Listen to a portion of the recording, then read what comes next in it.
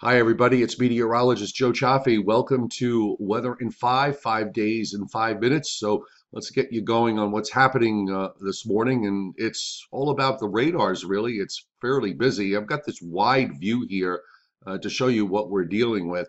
And it's been pretty much a series of waves. And this is going to continue for a while. We have this first wave that is coming through during this morning, and then that pulls out sometime late this morning or early this afternoon. We have a second wave of showers and thunderstorms that looks to head further south into northeastern Virginia and perhaps into the Delmarva Peninsula, southern Pennsylvania, and southern New Jersey. Those areas are out of the first area that is going through now.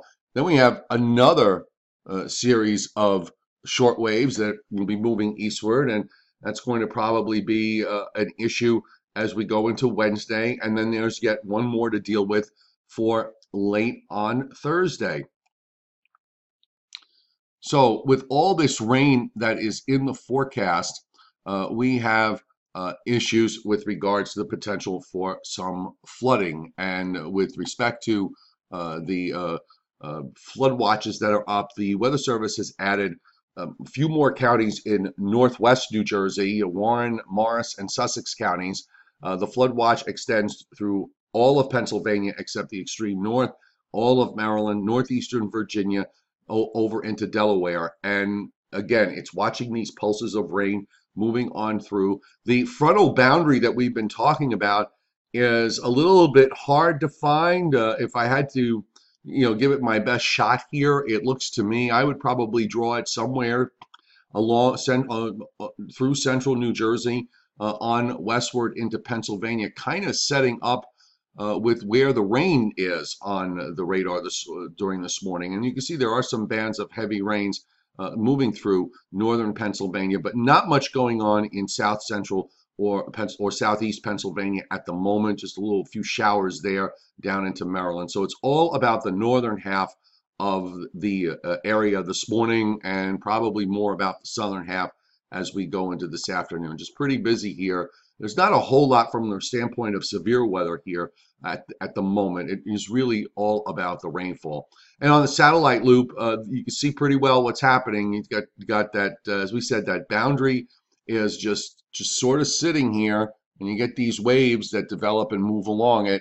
And as each one goes by, you wind up with rounds of rain. It also means that after they pass, you do also have some dry periods. And it's the last wave in the series, the one that comes through for Thursday, which is going to finally put an end to all of this and bring some improvement. So let's look at what the models are doing today. Here's that first area of rain by 2 this afternoon. Again, you have to be careful with how the models see these things, because they are really have not been very good. The bottom line to me is just anticipate threats for rain anywhere at any time during the next 3 days, but much of the time it won't be raining. But here's the situation for this evening. You can see the second area goes more to the south rather than to the north. Then a little bit more showery in nature as we move through the day on Wednesday, with perhaps a line of storms late Wednesday afternoon and evening. Now, with the third wave, and we talked about this yesterday, low pressure and fairly strong for this time of year is going to pass by very close to us or just to our north. And I think there will be a line of storms with this, a bit more widespread. And the Storm Prediction Center has jumped on board on its day 3 outlook, adding the beginnings of an area of risk. So this is for Thursday, a marginal risk of severe weather for New Jersey, Pennsylvania, and there's an area of slight risk in a good chunk of eastern Pennsylvania, southwestward into northeastern Virginia. I wouldn't be shocked, depending on how this low tracks, that we wind up seeing that expanded a little bit.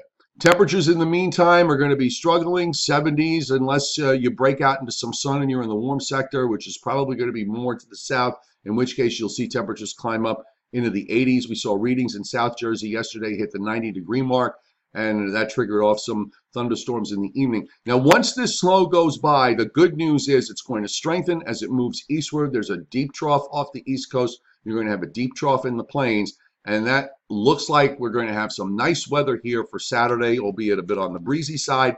and sunshine for at least the start of Sunday. There might be some clouds coming in later in the day, but I'm hoping that this ridge that develops here in the eastern part of the United States holds on for much of the weekend. But we're going to be at least for about 48 hours in a fairly good spot. And by the way, the temperatures, if you're looking for heat and humidity, the humidity part we have because of the rain. If you're looking for heat and 90-degree temperatures, it's just not going to happen anytime soon.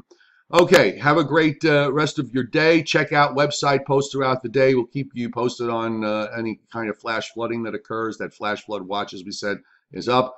And we will, of course, have our regular live stream on YouTube tonight at 6 o'clock Eastern Time or 7 o'clock Eastern Time. I'll set the schedule later today. The Joe and Joe Weather Show tonight at 9:20 on Facebook. And of course, you can get all of this if you download my free weather app on Google Play or on the App Store by just searching meteorologist Joe Cioffi or just plain old Joe Cioffi, or just go to any of the links that I provide on and off throughout the day. Have a great day. Thanks for being here on Weather in 5 on this Tuesday, June the 18th, 2019.